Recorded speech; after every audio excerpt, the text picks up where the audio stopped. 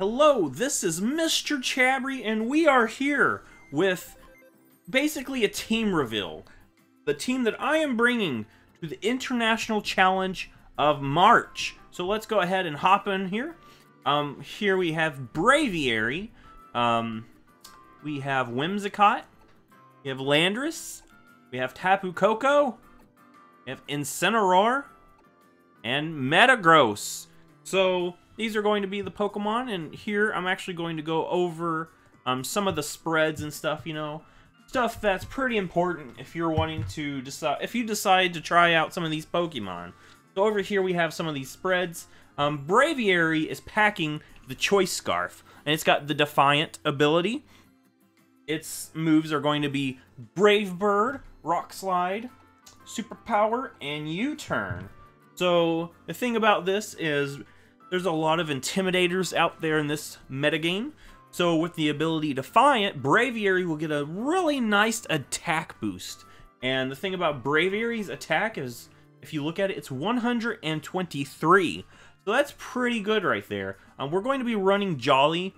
That way we can get a little bit more speed, because this thing is not the fastest. But we're going to put all of our investments in attack and speed, and the remainder just in special defense. Because we got to put it somewhere. But yeah, this thing's going to hopefully give us some victories. With the Choice Scarf, it basically has a 120 base speed stat, which is actually pretty good. And the attack stat's already up there pretty high. If you get that Defiant boost, it raises it one level. That means multiply 123 by 1.5, and that would give you something like around 180, I think, if I'm doing my mental math correct. 180, that is amazing. Braviary is here. Braviary is going to do a lot for us. I really wanted to try some Pokemon I haven't used ever, and I've never used Braviary, so I think Braviary has a place on this team. We're going to look at Whimsicott's spread now. Whimsicott will be carrying the Wiki Berry, and that means it's going to be able to live certain hits and then, bring its health back up to basically half. It's one of those pinch berries. The ability will be Prankster, and that will come in handy with some of these moves we got here. We have Taunt, Light Screen, Encore, and Dazzling Gleam.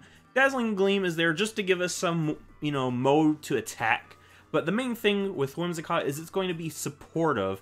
We're going to have Taunt. That's going to prevent people from setting up Trick Room, which with my Braviary, with the Scarf, I kind of need that. We have Light Screen, so say my opponent has something like a Mega Charizard, I could throw up the Light Screen and not worry that much. I mean, I still have to worry a lot because Mega Charizard hits really hard, but we'll have a Light Screen up.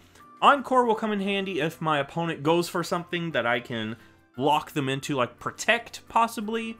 Possibly some setup move that I don't really worry about my opponent getting the stat boosted on. Say my opponent's going for something, and I know that I can take it out if I have just enough time. I could Encore it. I could Encore something. If it did get the Trick Room up, I can Encore it and make it stuck with that Trick Room. That's where Whimsicott comes in. Landorus, which I'm interested in trying out this Landorus. You notice my spreads aren't, like, most of my spreads are just, 252, 252. I know in VGC that's not what most people do, but I just do it just because it's easy to keep track of. But anyway, yeah, we got 252 attack, 252 speed. We're packing the Yache Berry. So Yache Berry is going to reduce damage from Ice-type moves. And the thing about Landorus is it hates taking Ice-type moves. It really hates it. So if we can survive some Ice-type moves, that's going to be really nice. Trying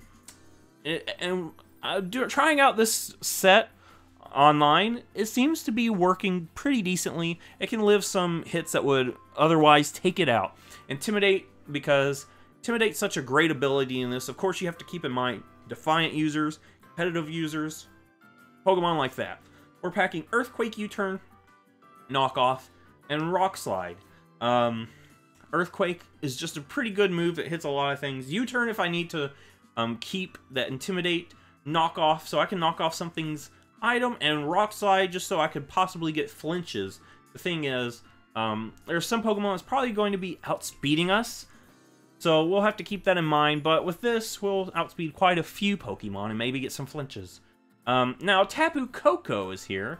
Tapu Koko, of course, Electric Surge, because you cannot get the other ability to it as of yet. We're doing 252 speed and special attack, remainder just in special defense. But what we're doing here is giving it the Electrium Z. The Electric Surge will boost electric-type moves, and with the Electrium Z, we can hit something really hard with the Gigavolt Havoc. If I think my opponent's about to protect, I can bust through that protect.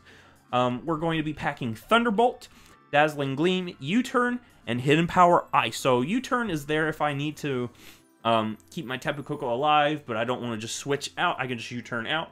Dazzling Gleam, that gives us some nice damage on both Pokemon. Thunderbolt is a really nice electric move, and since we have Electric Surge, it's going to be really nice. And Hidden Power Ice, because you need something for Landorus's. Landorus is the #1 Pokemon in VGC, and I am very confident in saying that. But that's why Hidden Power Ice is there. It also takes care of Salamances, because there's a lot of Salamances running around. There's a few Dragonites I've seen, but I'm not so sure that that's going to be a big problem in the actual competition. It might be, but we'll just have to see.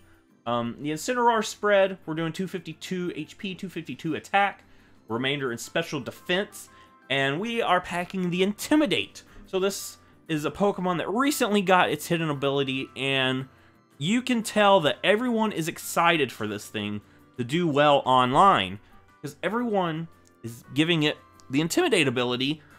And I think in the past few weeks, it's actually up there with Landorus in terms of usage. So that's pretty crazy. But I'm not so sure this thing's going to stay up there. It's probably just, you know, since it's so new. But we're going to be trying it out here because, you know, Incineroar is my mascot Pokemon. We're going to be packing Assault Vest, so that gives us some survivability on the special defense side. The Intimidate gives us survivability on the physical defense side. We're packing Flare Blitz because it's a pretty good all-out move. Fake Out, you know, for utility. Knock Off, so we can knock off items. And Low Kick for mostly Tyrannitars. There's quite a few Tyrannitars running around. It'd be nice to kick them with a Low Kick. Our last Pokemon is going to be Mega Metagross, and this is going to be our Mega in this. So Metagross, I've found, is actually doing a little bit better than the other Megas I was trying out as of late. I really like the Clear Body ability since there's so many Intimidators, and this thing does not really want to be intimidated. It is a physical attacker that needs to hit hard. We're going to be packing Bullet Punch so we can get some extra hits in there. Thunder Punch, and that's mainly for Charizard. Charizard Y. Protect, because Protect's pretty nice in doubles. Looking through here, I actually don't have Protect on that many Pokemon. Actually, yeah, this is the only one I've got Protect on, and I'm hoping that doesn't end up biting me in the actual battles, but it might. I don't know. I just don't have Protect on most of these. But we're also packing the Meteor Mash, and Meteor Mash is there basically to, you know, possibly give us a boost in attack, and then Bullet Punch will be doing more. You know, 252 attack, 252 speed, remainder in special defense. Put a remainder in special defense in all of these Pokemon, just because there's a lot of Hyper Voice users and Heat Wave users running around. That's the main reason why I've done that. Mega Metagross is actually surprisingly bulky and fast. This is like one of those Pokemon that it's actually in the Uber tier just how good it is. 110 speed, it's outspeeding almost everything. It outspeeds Garchomp. Take that into consideration. This thing could outspeed Garchomp. So yeah, that's going to be the team there. We're going to go back into the actual thing here. But yeah, we've got it. We've got our team set up and ready for the actual competition. So if you like this, go ahead, give it a thumbs up, subscribe, and tell me what Pokemon are you bringing to this competition. Are you bringing some, you know, Pokemon that everyone's using, such as Landorus? Are you going to try something totally different, like how I'm trying to do with Braviary? Because I haven't seen that many Braviaries online, and I'm hoping to, you know, get some usage from Braviary. I think Braviary, looking at it on paper, it is one of those Pokemon that's really nice. Let's go ahead and look back at this thing's spread and stuff. Look at this, 100 HP, that's pretty good. 123 attack 80 speed's not the best, but with a choice scarf, that's basically 120. If you can keep the opponent from getting Trick Room, this thing can hit really hard. It can get a lot of boost. So yeah, I think Braviary is going to do really nice. I like how I got Whimsicott to help out with that taunt. We got double Intimidators. We have Tapu Koko with the Electrium Z just to hit things really hard. And Metagross, because we need a really good Mega. So, if you like this, give it a thumbs up, subscribe, and I will see you in the next Pokemon video.